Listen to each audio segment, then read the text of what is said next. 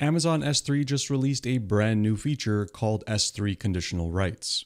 The feature allows you to check for the existence of an object before creating it through the put object or multi-part upload APIs. Prior to this feature, writing an object to S3 that already exists will overwrite the object. Many folks would attempt to prevent this by first calling getObject to check for the object's existence and then calling putObject. In a single-threaded application, this may work fine. But in a distributed system with multiple concurrent processors, this can cause some tricky race conditions that are often quite difficult to deal with. Now with this new feature, you can attach an extra argument called ifNoneMatch to your putObject or complete multi-part upload API requests. Here you can see an example of this in Python.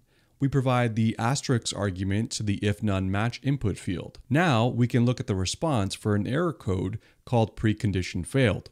If this error code is present, it means that S3 already has an object with this key name in your bucket. Very handy. To get more news and updates related to AWS, don't forget to like and subscribe. I'll see you in the next one.